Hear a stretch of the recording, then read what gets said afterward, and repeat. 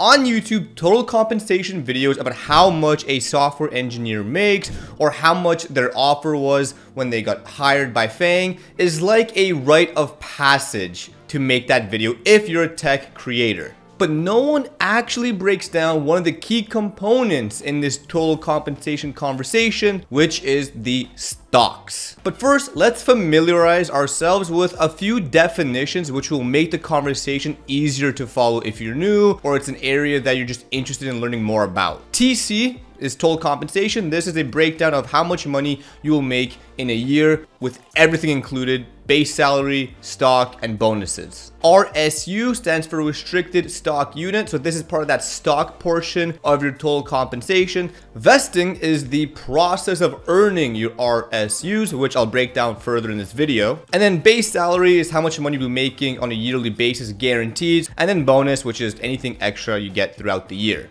So total compensation consists of those three components: the base, the stock, and the bonus. So let's see what engineers at different companies make over at levels.fyi. So here we have an Amazon mid-level engineer, or SDE2, and their base salary is $171,865. Their stock per year, which is important, keep that in mind, is $72,401 per year. And then their bonus is $6,726 a year, making their total compensation $251,000 per year. Let's flip over to a junior engineer at Netflix. This is an L3. Their base salary is $209,848. Their stock per year is just $1,364, and their bonus is $5,614. So quite a different breakdown between Netflix and Amazon. But let's check a third company. So now let's look at a senior level engineer over at Discord. Their base salary is $225,600. Their stock per year is $122,469,000, but Discord is not a publicly traded company and lasts $3,077 in bonus,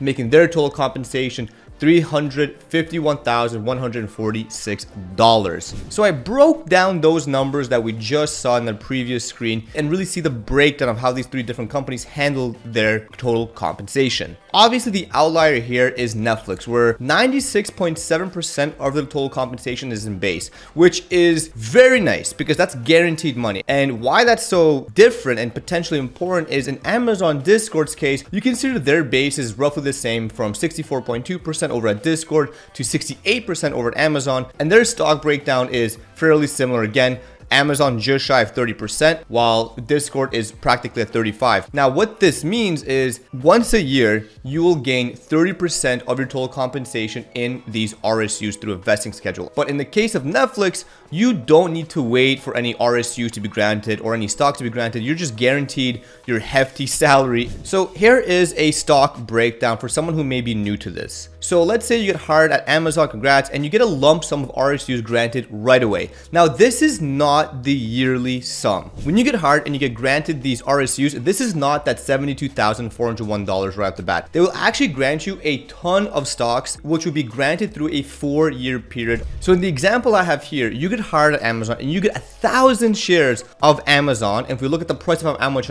Amazon is, it's trending or trading at $127.12 USD. So if you get 1,000 shares of Amazon at that price, then your total stock granted, the total RSUs you got, is $127,120 USD. Now, this is not per year, because in the following, it's important to understand the vest breakdown. If you get 1,000 shares granted, you'll only get a portion or percentage of those shares vested to you every X interval. Now, this is a very basic example here, but essentially you get 1,000 shares, like our example, and then every year you get a quarter. So 250 shares. Typically in your first year, you may get like something 1 to 5% shares. And you can see here at the bottom, you can break it down. So year 1, 2, 3, 4, because it's all 25%, you'll be making or gaining $31,700 if we use this price here of the total granted RSU value being $127,120. $120. All right, so let's talk about the tax man here, because I think it's important to discuss this. Now, that $31,700 is actually very far from the truth, because you technically get taxed twice. And let me explain why. So the first tax you get is the company actually granting or vesting these stocks into your personal brokerage account. And once you gain these, you basically have to sell to cover your taxes, or you can not sell to cover taxes right away when they grant them,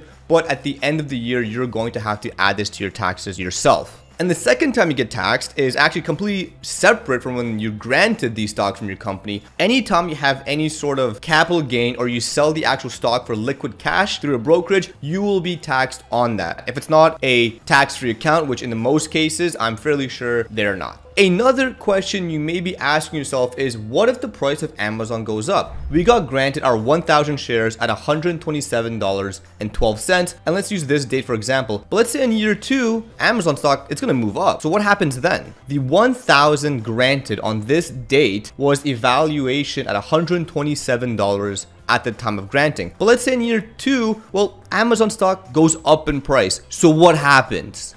So in year 1, if let's say the price stays the same, well, you'll get the $31,700 because it's 250 shares, multiply that value. Quick and easy math. If the Amazon price is 140, then you still get the 250 shares times 140 instead, and it actually equals to 35,000 instead of the 31.7. So it's beneficial for you if the stock goes up. Nvidia, for example, the people who are Nvidia for 10 years now are millionaires because they joined and got granted stock when the price and evaluation of Nvidia per share were much lower than what it is today. But on the flip side, let's say in year 3, the price of Amazon goes down. It's actually lower than the 127 when you initially got hired. So what happens? Well, you only get the 250 shares times 100 for $25,000, which is still a lot of money, but it's way lower than 35,000, and it's even lower than the amount that was guaranteed to you when you initially signed your offer letter.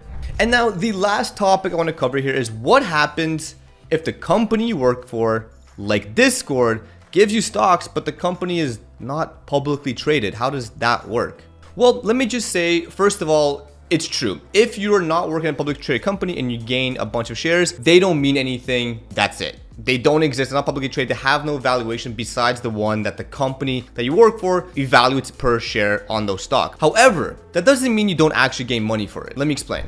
In the case of Discord, we saw the $122,000 per year. So does that mean it doesn't actually exist? Well, no, because what these companies would do is actually have a buyback period, which is exactly the same as working at Amazon and getting the grant vested to you. So instead of you actually getting the stock into a brokerage because it's not publicly traded, the companies will actually buy back a portion of the stock for you for cash. So let's say you have 1,000 shares of Discord stock, and in year 1 your buyback option is Discord can buy back 250 shares of that stock from you for liquid cash at a price they evaluate, which that is kind of the downside of it because they can basically regulate how much the stock costs. There's also a very strong benefit of working for these companies that are not public yet, because you can see here Instacart, when it IPO'd, was trading at $34. Now, all the engineers and people that got stock at Instacart before the time of IPO, they got at a value much lower than $34. So a very common strategy when you work at a company that doesn't have publicly traded stock is work there, gain the stock, maybe do a buyback period if you want, or if you want some extra cash. If it goes public, you will be making a ton of money. Let me repeat that, a ton of money, but the company may never go public and those shares may never amount to anything if you choose not to go through their buyback process. So I hope you guys enjoyed this video. Let me know what you think in the comment section below. Was this helpful? Was this information, useful to you at all? Let me know. And if there's anything else you guys want to know in these kind of style of videos, please drop a comment. Let me know what type of videos you want to see me make, because I do it all for you. And I gotta leave you off with one thing. You gotta pow it.